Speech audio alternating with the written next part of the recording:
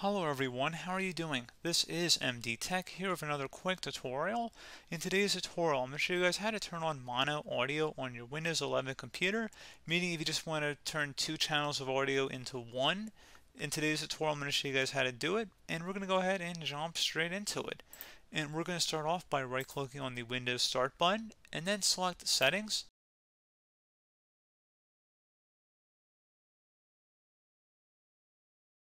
You want to select accessibility on the left side here, and now you want to go down and select underneath hearing. Go ahead and select audio. Where it says mono audio, combine left and right audio channels into one. Go ahead and toggle that to the on position, and that's all you have to do. So pretty straightforward process here, guys. Do hope I was able to help you out, and I do look forward to catching you all in the next tutorial. Goodbye.